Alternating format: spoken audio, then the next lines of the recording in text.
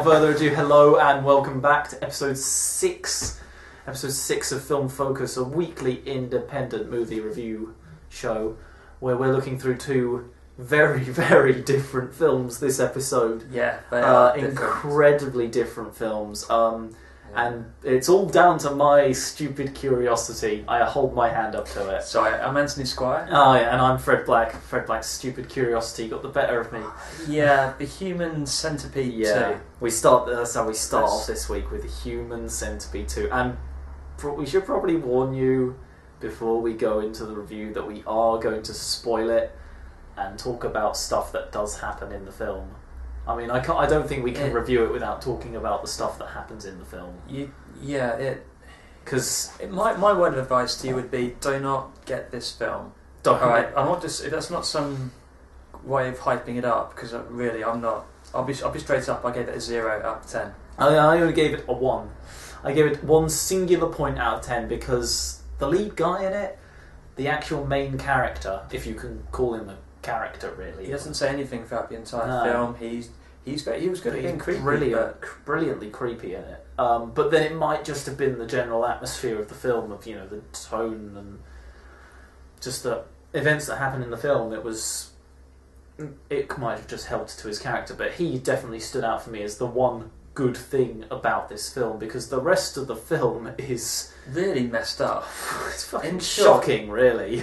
In short, you've got this messed up guy who's inspired by the events of the first Human Centipede film, and you can see where he's watching it again and again in the film, and there's one horrible scene where he's I would hope you're not eating. Yeah, but, yeah. You probably should have put down all food. He's not go near it for another hour. Masturbating with sandpaper. Yeah, over the woman in the first film. It's specifically the woman in the who survives the first film. I don't know if you've seen the first film, but it's the woman who is in the middle of the first film, and is a bit of a good time to himself with some sandpaper, essentially. But the film is just him being inspired by the first one to make his own human centipede, and he has like a scrapbook of all the images and detailed drawings of how to make it. And he's not a doctor, unfortunately. No, because he's not a doctor, so the way he does it is just by getting loads of DIY tools and essentially just clubbing a load of people unconscious with a crowbar to get them into this warehouse. That was just one thing to me that didn't make sense. He leaves them in the warehouse on their own. I reckon those people could have easily escaped. They probably could have. I mean, it does defy belief that not one of them would have at least tried to wriggle free from duct tape, and that's all that's holding them together. Run over to someone else. Yeah, help each other out. They could have helped each other out. Yeah, I mean, he leaves them alone for long enough. This film, it's almost like it's the same director, Tom. Is it Tom Six? Tom Six, yes. And I think the first one he was just testing the grounds. This one he went way too far. He went to an extreme, and he went so over the top with all the violence, just everything, really. I mean, I don't know what else to say about it. Really, it was.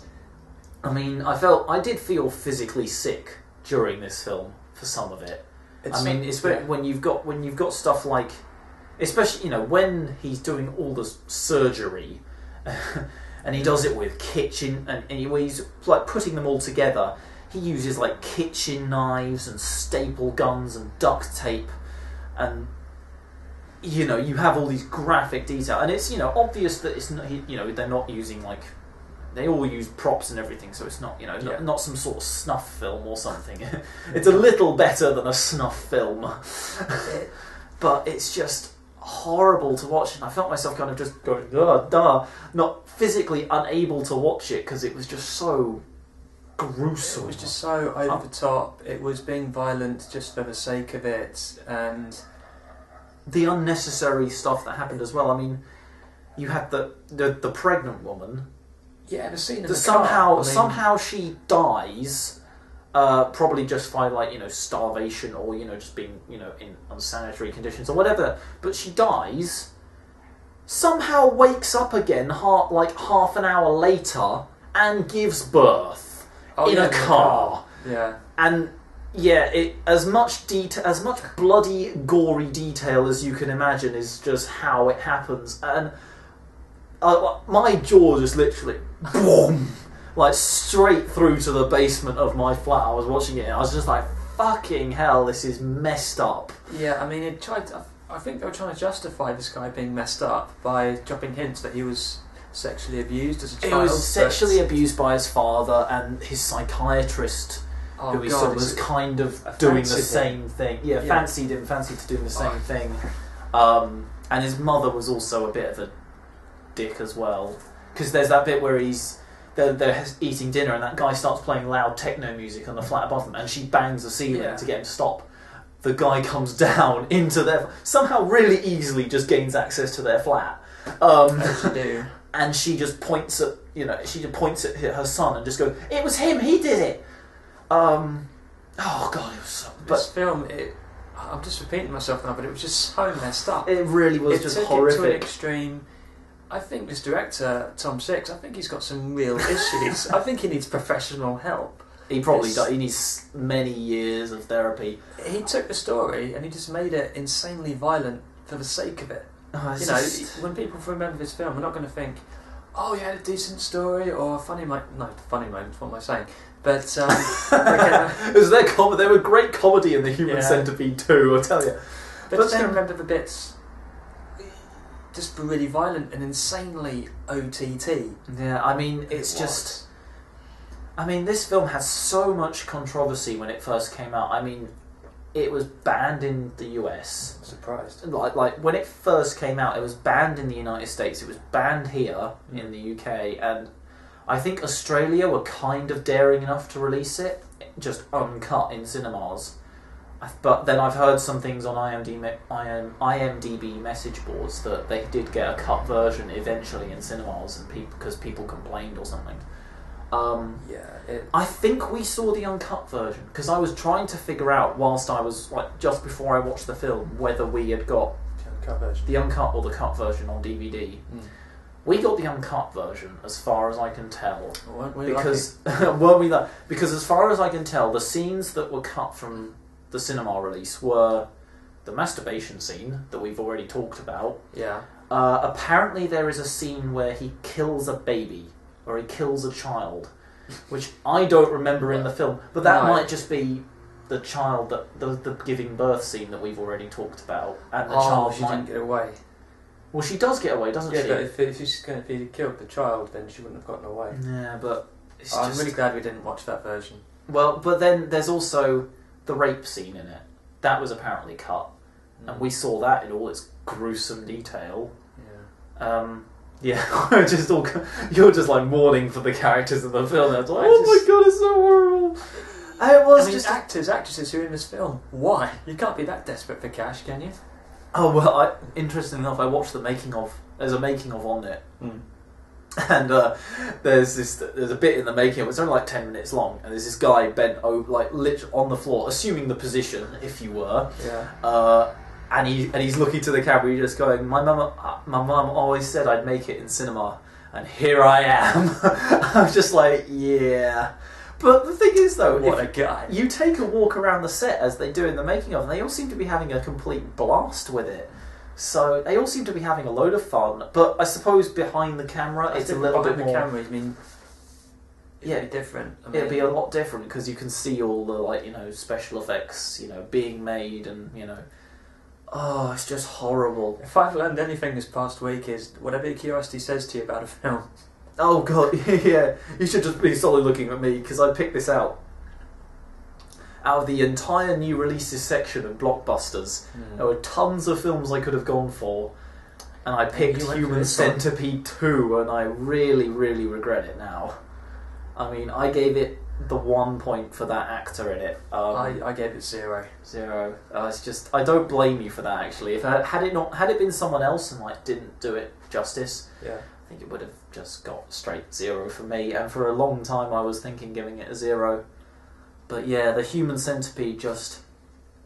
And you told me earlier there's a third one in the process. There is a... Tom Six came out with a statement after the second one caused so much controversy. He said he's going to make a third one. He always planned to make it a trilogy, apparently. And he said he's going to make number 2 look like a Disney film. Which is just... unbelievable in the extreme. He just wants attention, doesn't he? That's what this is all about. So he can get what? He wasn't loved by his mother. He can go down in film history as making the most extreme film. I don't know if that is, but in our eyes, it certainly is at the moment. It's sort of the most extreme film I've ever watched. Like I said earlier, I think he needs professional help.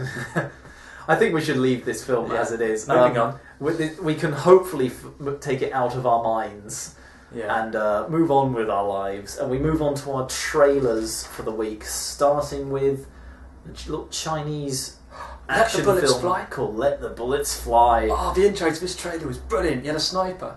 Train, you can see a train in the background. One bullet and the whole train just comes off and runs. I hope he used more than one bullet, because otherwise this film could just be like, ridiculously implausible. I mean, not that it already isn't, with like streets lined with bullets and stuff like that. But yeah, the train pretty much does a 360 flip into a lake. That was beautiful. It does. It's got Chow Yun-fat, who's like this kung fu legend and like Hong Kong star, and it looks really funny. It looks... The evil laughs were brilliant. Oh, the evil laughs, yeah. I mean, you've got just this kind of tale of like corruption and, just general bribery, and all interspersed with a good dose of gunfire. Slow motion sequences. Yeah, slow motion. Like the classic, is it Lethal Weapon? Like sideways diving through a door, guns firing, and he's just like... Yeah, this film just like ticks every single box for a stupid Saturday night action film. I'm looking forward to this one. It's going to be a definitely interesting time. I think you get a few beers in, you'll definitely have fun with with this film. I don't think you'd even need that, maybe. No, you don't. You wouldn't need beers to enjoy this film. It just looked like good fun, OTT, but in the right way. Yeah. The next trailer we got is the latest second trailer for The Amazing Spider-Man, which is the reboot of the Sam Raimi's failed series, essentially. Well, Spider-Man 1 and 2 were good, as we've said before. Number 3... pile of crap. Yeah, a real pile of crap. I mean, the musical number in the middle was just... his emo musical thing was just atrocious. And he's walking down the street going... Yeah, just with this quirky smile on his face, his slicked hair, and just going, yeah, I'm sexy. This one, the lizard will be the bad guy. And the effect they don't seem to have taken like anything to like dose him up in a costume. No. The lizard doesn't seem to have any fancy costume. He just seems to be a big, mad, fucking rage machine. I'm kind of hoping it's a back to basic. I mean, from back to basics. Maybe action, maybe drama.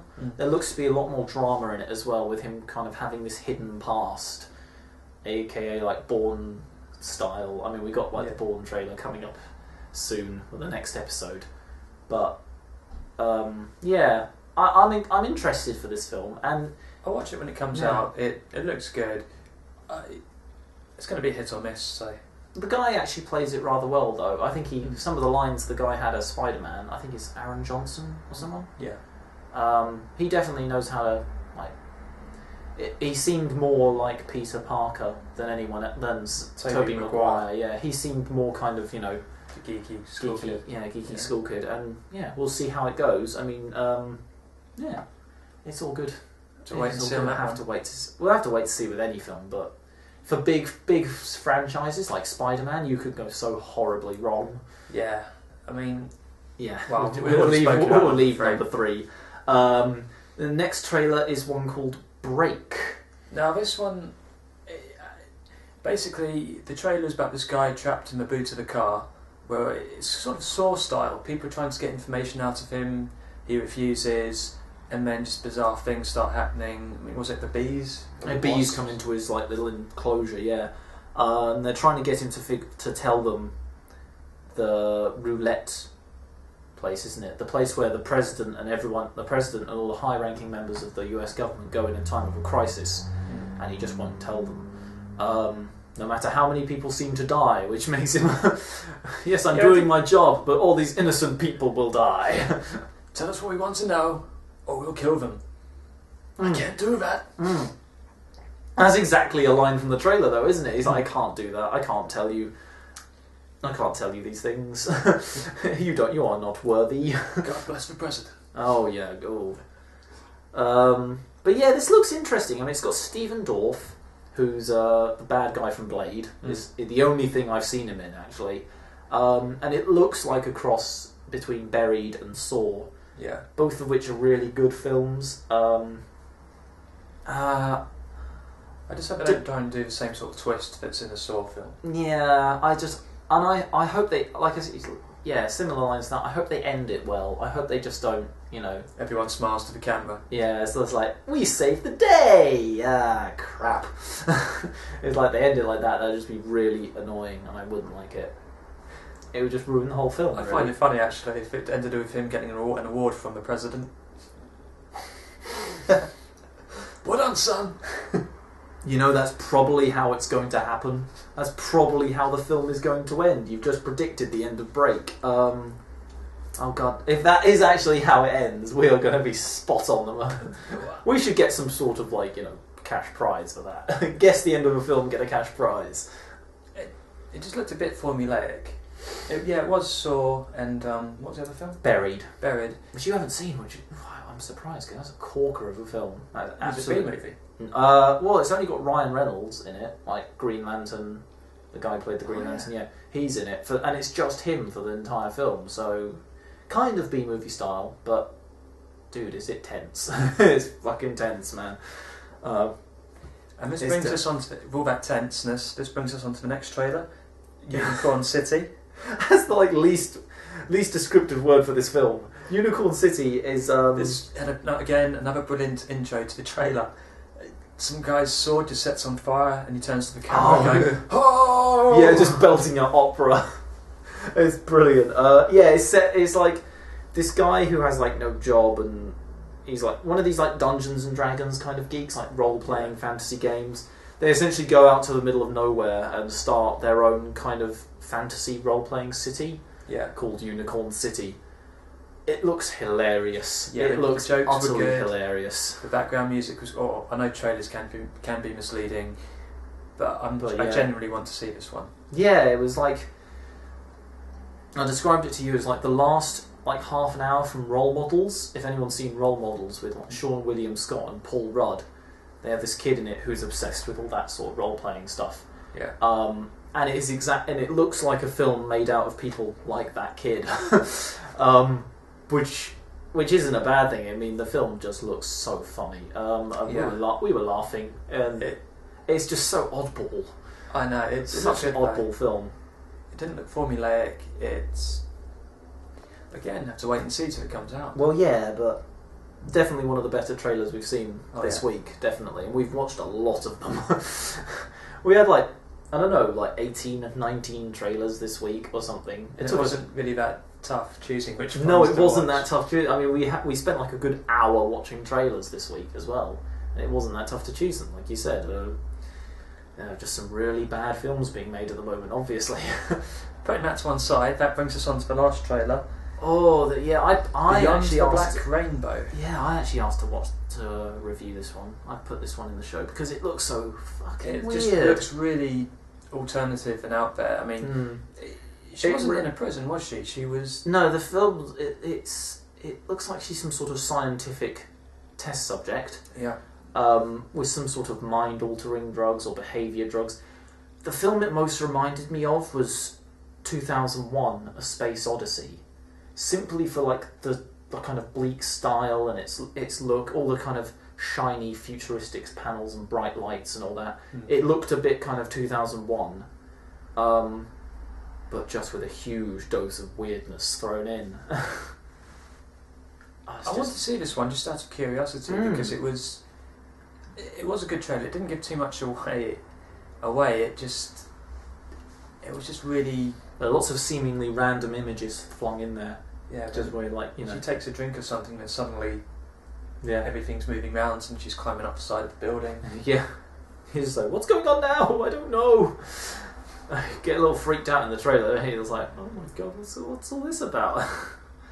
But yeah, definitely looked an interesting little film, definitely. Yeah, I'd like to see it when it comes out. Yeah, me too. But that's our trailers done for this week. Most of them, I think, actually, all of them were found on apple.com this week. All those 5 anyway. I mean, Empire did have the Spider-Man one first, but Apple brought out a few days later. So yeah, apple.com/trailers for all those trailers we've just seen, and we move on to our next film, which is an incredibly different turn from the Human Centipede. It's called Crazy Stupid Love, which we've had like 2 weeks in a row of rom-coms. I'm not sure this one was actually that good. It wasn't. It wasn't. You're slamming your hand. It wasn't good, Fred. Don't even think it was acceptable. Basically, a couple, they break up. Some guy, he's just pining over his wife, and another man shows him how to become a hot shot with the women. He gets off with. I'll start again. No, you're on the right lines. He gets off with a couple of women, and suddenly realizes that he has potential. He realizes that, obviously in true romantic style, that the person he is, he has broken up with is meant to be, and tries to get back with her. And yeah, that's pretty much a plot film.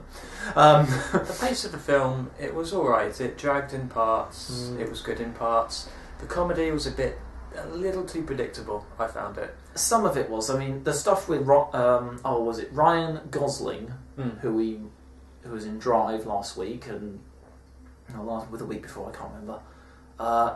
He was very funny, and the kind of interaction between him and Steve Carell. Yeah, it's a good contrast. It's a good contrast, and just the parts where Ryan Gosling just kept slapping him, like 3 times in a row, just going, snap out of it, snap out of it. I was with he'd say, yeah, my wife used to, and then he'd go, psh. Yeah, stop talking about your wife.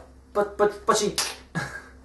Yeah, Ryan Gosling again. He just looked super fucking cool throughout this entire film, but he was meant to. Yeah. But the suits fitted him well. Oh yeah, this is entirely his character. He dresses snappy, gets any woman he wants. And there's a whole subplot with his character, which is predictable enough as well. But it's expected, isn't it? Like I said, the comedy a little bit too predictable. The whole film was a bit too predictable. It wasn't as good as Friends with Benefits. No, nowhere near as good as Friends with Benefits. I mean, Friends with Benefits was genuinely funny.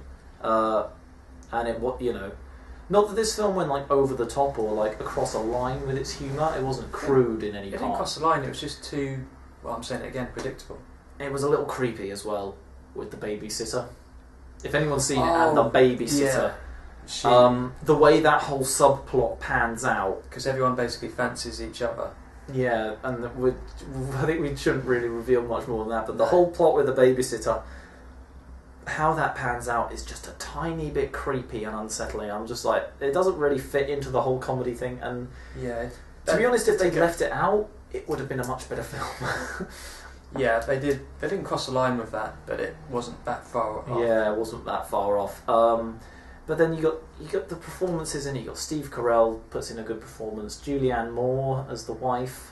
To be honest, I thought they were just average performances. No one really went out of their way. No, you have Ryan Gosling obviously just playing it cool. I don't know. I'm struggling for things to say about this film. There's not a lot really to say. I'm looking over to my notes to kind of. It's another. I've got my first line of this on my notes is that it's another rom-com. Yay! I just got, in short, a marriage falls apart. Yeah, and you can probably guess the end of the film, can't you? I think the best part for me is the meet up at the end, where they all kind of meet up as one, and have that little kind of like duke out there. It's essentially the final sequence of the film where they all have this kind of big confrontation with everything that's gone on, and there are some really funny bits in there. Yeah, but it doesn't save the rest of the film. It doesn't, no. I gave it a 5. I gave it a 5 as well. Now, we agree on something. Shocking behaviour. Yeah. Well, we've agreed on both films pretty much this week, haven't we? Yeah, next time you see a horror. We'll need a lot of this. I love the way you look at it and say, we'll just need another one of these, please, Jeeves. No, I'd say Crazy Stupid Love is. I think it's worth watching at least once. Definitely, yes. I wouldn't buy it though. No. I mean, you've got there's so many romantic comedies released nowadays. It's hard to pick up what is actually a good film. And we've got some which they're like I know they have to be predictable. Some do it well, some don't do it well. Well, they're always. I think it's one of those genres that if someone goes in expecting to watch a romantic comedy, on some level you are expecting it to be predictable. Yeah, but at the same time, not just a carbon copy of everything else. No, this is true, and it does follow some carbon copies. It does, become just a carbon copy, doesn't it? And I mean, like I said, I enjoyed watching it. I mean, it was a welcome antidote after the other one. If for some reason you watch a film like The Human Centipede, or someone else gets you to watch a film like that, shut up, man! I'm sorry. I've said I'm sorry all week. It's kind of film. Yeah, it's a good, like you said, antidote. And I said I was sorry all week. Immediately after I didn't even get halfway through The Human Centipede. I watched it first. Yeah, you watched it, but I sent you the text saying it's pretty screwed up. Yeah, and I like an hour and a half. Well, it was only an hour and a half long. So about halfway through The Human Centipede, I sent you a text just going, "I am so sorry for making you watch this film." I just had to like grovel and apologise. Like, no, please keep doing the show. No, I didn't really grovel. No, I didn't know. It probably should have come to that though. It was just such a terrible film. Yeah.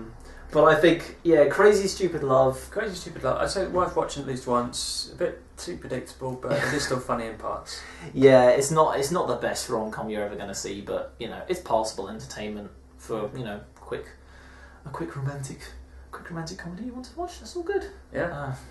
Can't really say much more about it, and that brings us to the end of the show. Yeah, it brings us to the end of our part 1 here. So we will see you tomorrow for part 2, won't we? Yeah. Yeah. See you later, Take guys. care, guys. Thanks for watching. Bye. Yeah, thanks for watching.